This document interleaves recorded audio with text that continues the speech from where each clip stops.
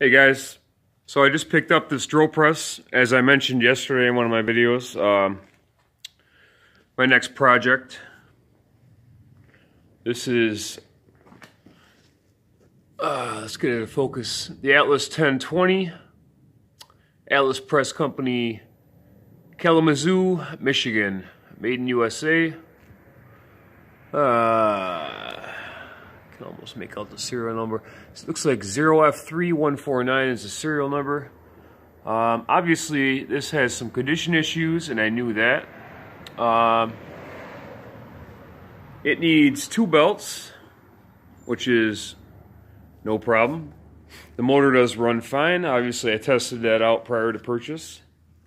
I got this for a really good deal. Otherwise, I wouldn't have bought it. You know, it needs a nameplate here, so I'll go ahead and order that on eBay or whatever. Not a big deal. So there's our switch. Let's see if I can get that to focus on there. Arrowheart, Hedgeman Electric Company. There's our switch. And there's the motor. It's Leland Faraday, 3rd horsepower. And this motor can be at 115 or 230 volts. Tank of a motor, just big. I mean, it looks like the size of a 1 horsepower motor. Capacitor start. And man, this thing is just cool. So I got it. You know, like I said, I got this for a really good deal. It's a cool piece. I'm gonna assume it's Jacob's chuck on there. So this will be the next project. I'm gonna take it apart just like the other one. Pop the badge off, take it all apart, clean it right up, get it looking perfect again. So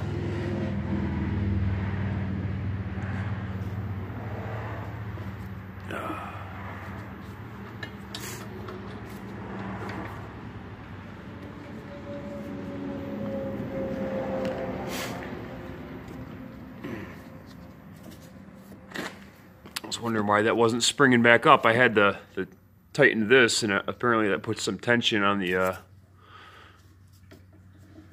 but anyways, so there's our base plate, there's our shelf. Let's see if I can read that chuck. Yeah, that's a Jacobs, similar to the chuck on the one I just finished there. So how cool is this, though? You can see it had some kind of logo there. Yeah, this is just cool. A little thumb wheel to spin, adjust that, set your depth. That's where the spring's located. So yeah, I literally just got this dropped off, and I'm kind of just exploring it. I don't know when I'm going to be able to start it, but as soon as possible, I'll get on it. This is my 6th drill press. I have the Dunlap. I think it's a Sears Craftsman Dunlap, the one I just finished. I have the hand crank one.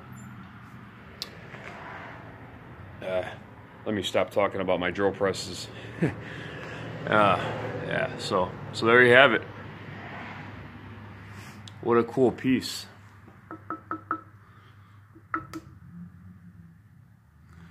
It's just a little, you know, surface rust. There's no damage anywhere on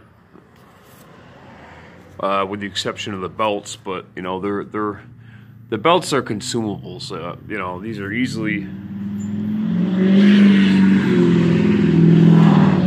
changed, so no problem at all. But you got a pulley there with the actual shaft,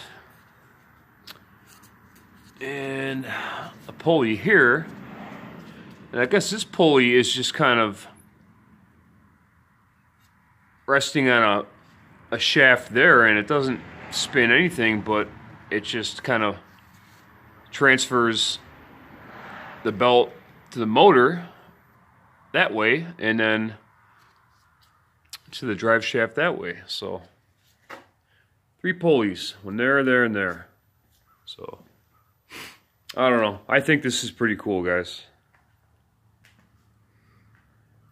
So as soon as I click off this video, I'm gonna go online and see what I have to.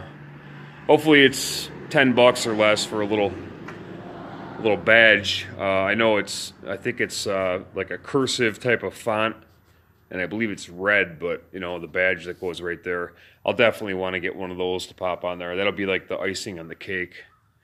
You know, it'll still look good when I'm done without it, but I'm gonna want it. Yeah, so everything will get taken apart and cleaned up and oiled.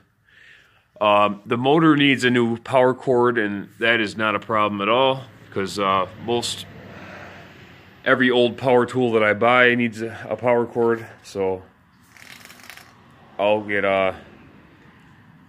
2 lengths, one from the motor to the box and one from the box obviously out with a plug. So not a problem. The guy that sold me this was super cool. He went way down on his price. You know, he just he was waiting on a reasonable offer. He didn't want somebody shooting him a $20 offer. You know, some people don't understand the value of this older stuff and appreciate it. I do. You know, I know this stuff has value. It's collectible. It's made better. I just don't know where you would go to find a machine like this. Certainly not anywhere local, or you know, your Harbor Freight or Lowe's. So I love it. Super cool. These look like set screws. I'm looking at them. I don't like how long they are. I'll replace those probably with square head bolts, short ones, that will either square head bolts or Allen head bolts, and they'll be short enough to where it'll contact the shaft, but it won't stick out 2 inches. No reason for that to stick out like that. I don't need those sticking out that far. So yeah, so that was the highlight of my day, getting this. Look at this. So good stuff. Looks like it's got some anti-seize on it. So oh, let me show you. I also snagged a few oiler cans. Let me walk over. So I have 16 oiler cans in the house, and I picked up 3 from that same seller. So this makes 19. Now it looks like only one of them is good. This one here is an Eagle, this blue one, and beautiful blue paint. I mean, look at that. It's going to have to get cleaned up, but beautiful blue paint. Excellent condition. There is no dents anywhere on the metal. The spout is perfect.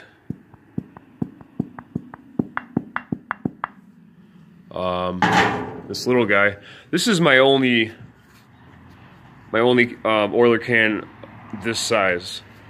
Very small. It's got to be 1.5 inches probably, somewhere in that area. There's not too much flex there on the bottom. The spout is dented. There's a hole in the spout. Whether or not I can fix that remains to be seen. At the very least, I'll probably try to pinch that at least more round than it is. This wouldn't be one that would get used anyways. This would be just collected. And then the last one, and this one has no maker marks that I can see right off the bat. I don't know if there's something hidden under that dirt and stuff there, but the last one is just another can. It doesn't have a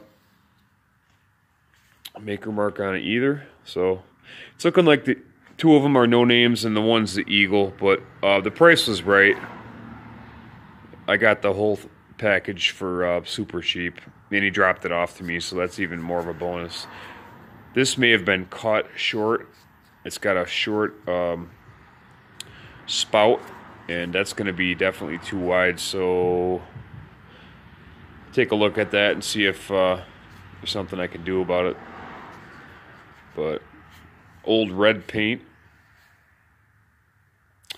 and it looks to be generic.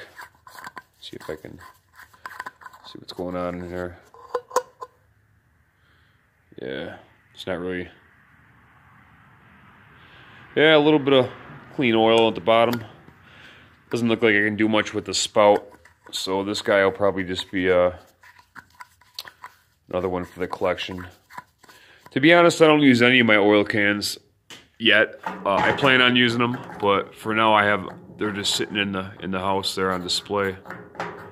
But I would like to at some point keep a couple out here in the garage, because I'm not necessarily using oil so much for cutting. I do occasionally when I'm drilling through steel or tapping steel, but a lot of the oil that I do use is for tools, putting on rusty tools that I cleaned up. So anyways, there's the oiler cans. And again, one last look at this beautiful drill press. And I'm super happy about this purchase.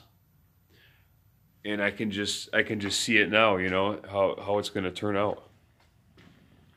So I appreciate you guys as always. Have a good day. Thanks.